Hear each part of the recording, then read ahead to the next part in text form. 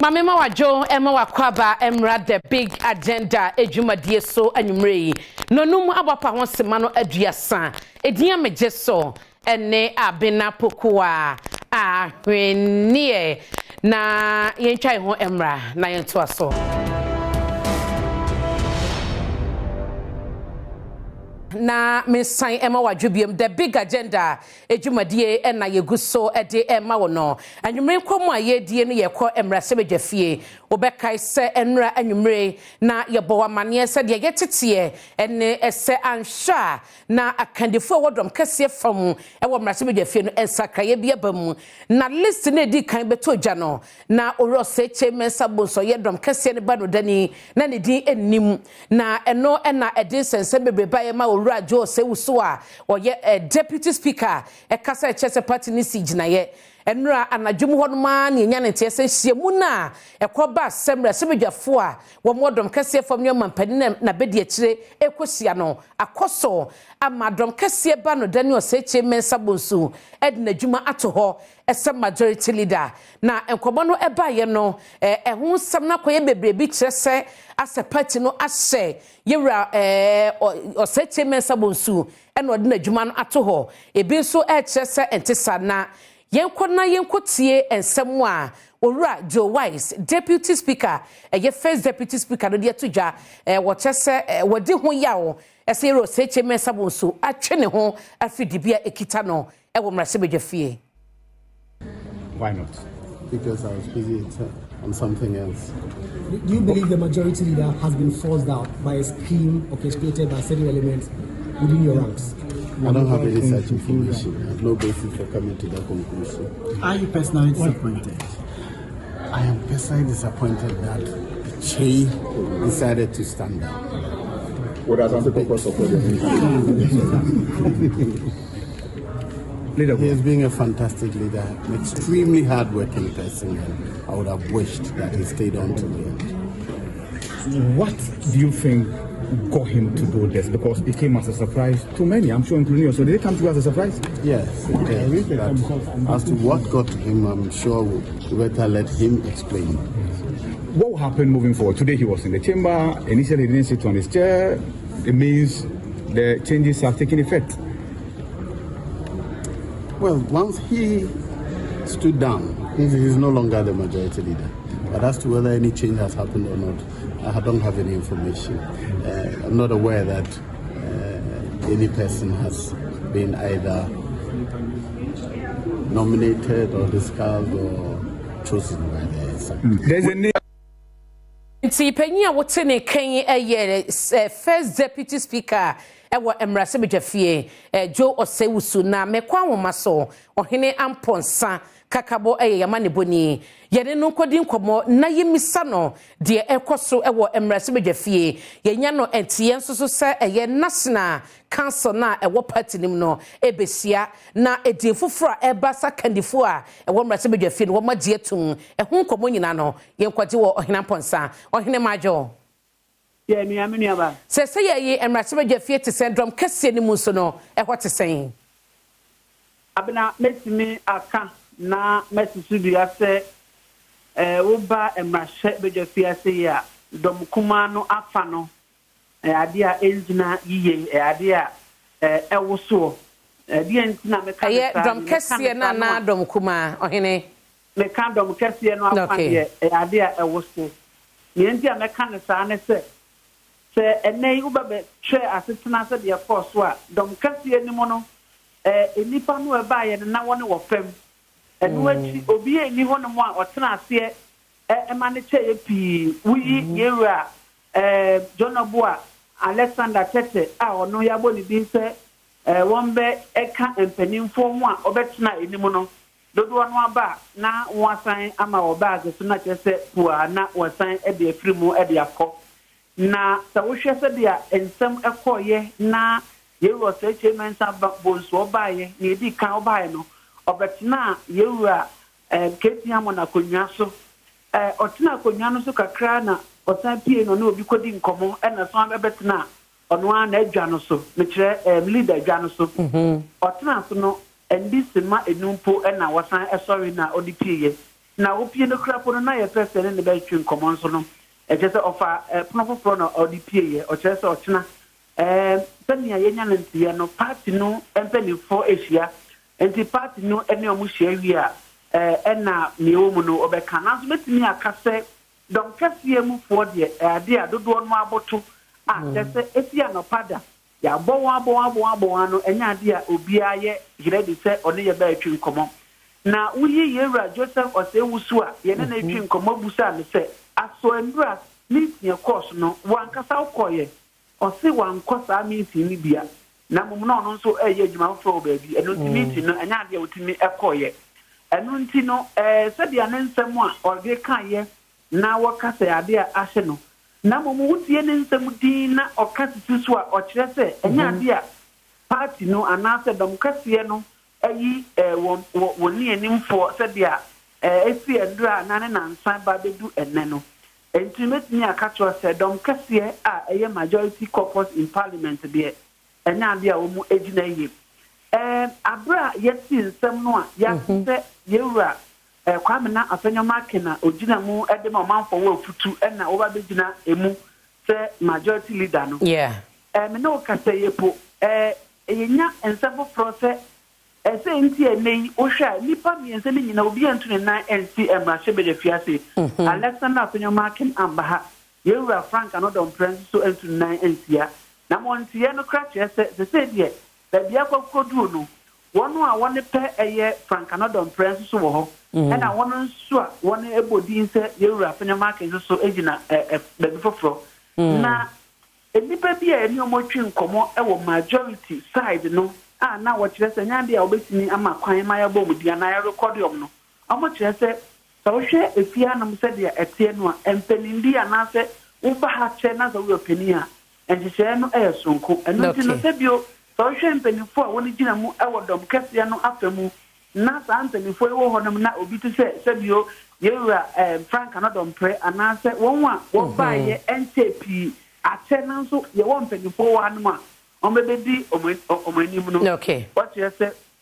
honum no so enya ade a ekoyi edemom nti mate ohene nti no de be ne se gina so ma me na meba ho na wayi asebo ya no ama me de yetie ne se odura Osei Kyei Mensah Bonsu ne dibia ese minister for parliamentary affairs no ansha sa dibia no kra no mampani ebeyi de afi honum meba na wayi sasem na no ama me na mame kɔ asante mantemu na me ne po yando enko kasa kɔ honum NPP amanyo kɔ no ne kasa ede mamantam no yemisa no dia koso mrasebe fie enra eno Osei Kyei Mensah Bonsu de na dwuma to ho se dom kase ba no dani no party no eso mo se wo mantem ni mu yando majoe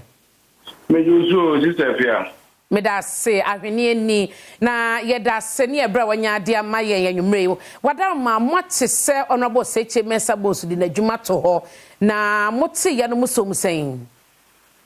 sister Fia mendo ase na me branch akese pa ma motiefo ye da ne da nyina mode nchechi mu pa e ma wo mo na me branch akese so infra santimantem ho e ma mu nyina na sister Fia the American ne say iwo Osei Kyei Mensah Bonsu woye obi a wabo party ni papa e wo ni dwumadi a wadi e wo parliament na party mususu na na dan fa kuku adususu eba ye susu minister for parliamentary affairs wadi mana ye fefe government business ya ekoso ewo parliament no wa hwe mani nyina atoto tin se wo hwe abatu okra ampa ye to ewo ho a nanka wo hwe majority 137 minority 137 eso so ye to aba etimi ekọ 160 eni ade nyina wo ho no e kire se wabọ ne ho modern in terms of government business na jumadie so a wadi ye nimu na oye minority won that time no na ye ni abamu between 2012 and 2016 ho no but also okay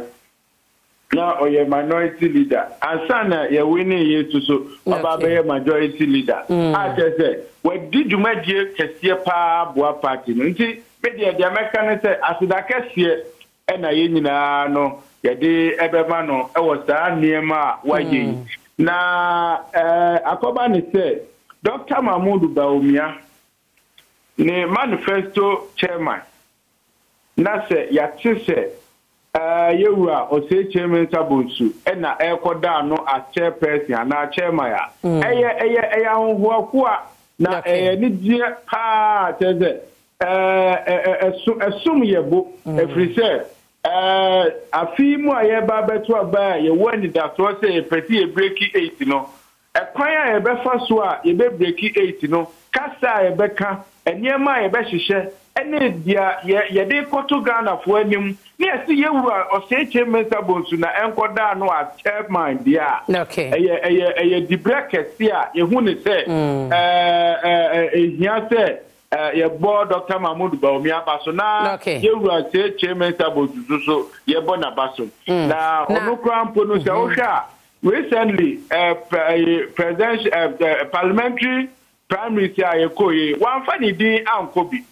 just one contest bi just one akata kwa no na or exist parliament ya just o free ho anesa it o free ho anesa na say ya sa decide the break ese we ahye ne nsa dia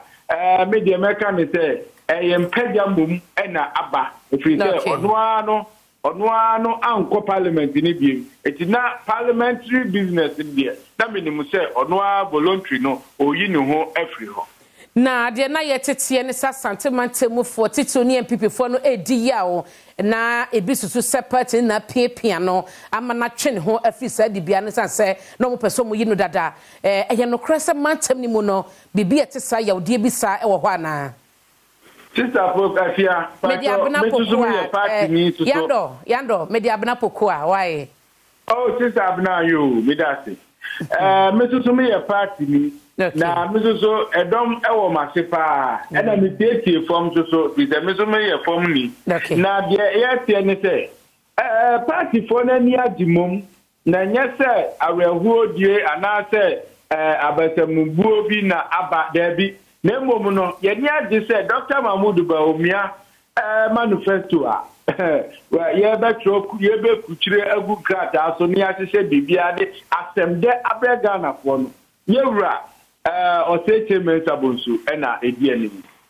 mate yando mame na se ne ebra wanya de mame anwume panyi okasa edema NPP awanyoko no wasantemantemu po yando na wote ne kana mame ko hene ho na de mebisa ye ne ye dibia ye minister for parliamentary affairs sa dibia no na obebeka se dom kase ba no dani na ekita no ene wo kwade yetie no ene se mampani be yidibia na firi ho obebeka se ne adani ade oba ba ye dom kase ba no dani no wo mba no entoa so eni sa adwuma no hene what bibisa yo abna mekase yate bibi esa na esa position no a yeba be yi afi enoso no so yape na emomo no sadia ye di kan echechemu se caucus no ankasa entro krasa anasa party no entro krasa officially emba parliament and so some say no betimi aba obontene so de na so say ya tro krasa edeba eye speaker na speaker ankasa ogina mu na okasa edema eye emrahye bedwa no ansa na ye hu se we ye friwa na so yin friwa na mo ni ye te ba ko so ne se ni enti ama ye ro Osei Kyei Mensah Bonsu nei on pese wo betu na no mutuo ede ama mpentropon ene kire se sa wo hwe ya ensema Osei Kyei Mensah Bonsu eco meeting endura a odi ekotu dwa no oyeye se bio obonifeka no verbally ordinary no na kan ye wantwere na MP fo no so won ko hia mampani no yeji won force nyina egu abonti montene so enu ntia ba ne se na nsama yo ka okukuamu na manu die nsam a me kan ye na ne nyina ne mfoni ye twa ye wo mu a ye mpese ye de gadgets bia be call ne nyina wa beto abonti enu ntino ene bi ne mo kafe sa wo hwa na papa no ye so ni nsem ayire no ansa na oka nsem na oka ye no enu na caucus no bi kire se na just one ye Osei Kyei Mensah Bonsu endi ni ye sa ne se kukuamu nkomo ne de ensem oka ye no but because mbeba tem no na adeti no na tese nsem nyina agumonten a yen susu yetimi enya bi ekan ti we ne nsem a afiase ebebo eba ewo edom kase no afemu a metimi akase enya ade ebinom ewodom kase afon wo bu ejoso na ohine obekai se November afie twam no enkomo bi baye na isi epese wodi Ghana card nko a na ma obi akwanya so betumi register na ne din ababato ngoma mo betumi ato aba dom kuma no kasete ya mekwa wi atire no Osei Kyei Mensah Bonsu ni dom kuma ne koya adwene ekache isi se anamo na woto no ontwensan enye no nko abosumi ya so asase no isi beka se indelible inka akoto ba wi adon sabetum na achese wato aba no oyidi afrim dom kuma no so mu kan ho asam so wo mpene so e ma no masa aniche bi na abosumi asase na no Osei Kyei Mensah Bonsu a wo ye dom kase ba no dani esan ko tai dom kuma no so ese isi enhye sade na wo kan biemu na wontumi yi sade ni fi ho ebisusu sade no ama menasepo bi aba dom kase ne fa eni nipa bi mu etia Osei Kyei Mensah Bonsu wo de waso atofom bibi safa wasum yo abena enum de metimi aka se nsem na waboroboro so no enampo pi wo honom a eno so eka ho na so hwe Osei Kyei Mensah Bonsu a oba eye fiduemu a 1997 besi ene no obi a abatwa kwa abatwa ba wanyamu suehunu ene nimudie mafa na okasakra ewo eye floor han ma otimu se enchirechiremu ase na oka no odema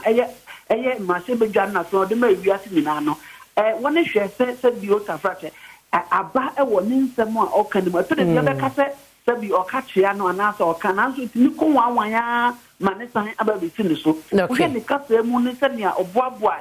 dom kase no ano empo ni dom kuma ano a se nsem no kana to de bia na emu edru me gide se sansem no kana enye sansem ni wenyi enko a na mo bi wo hono mu a ebekwa na san ede aba ono akro ye ne san ebe sini so a otimi akra nsem no dom kase afa ni dom kuma afa na at the end of the day no asumdwe a ewo fianum no sadia atie ne mu apa na hang parliament no the way nya obi to say Osei Kyei Mensah Bonsu na wantimi ankra kwansie ne oma sadia ebekoso ofidiem no enye atem kuma ensem no so eye ensem a ehwiegu a yenso ye de yaso emu na momnta wo bafianum na so wo hwe ensem a ekoso a efede de wo montene so a ubekase sadia nya sa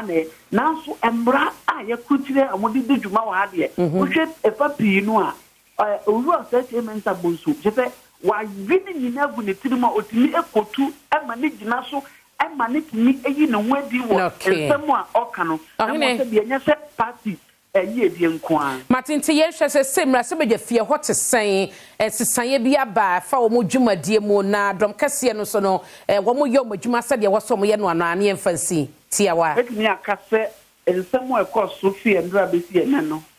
ade a ede Masebe Jana Jumedie no abafem kakra. When you said Osei Kyei Mensah Bonsu, ono the leader of government business, ono Minister of Parliamentary Affairs. This decision and as a discussion na policies that hold on the ban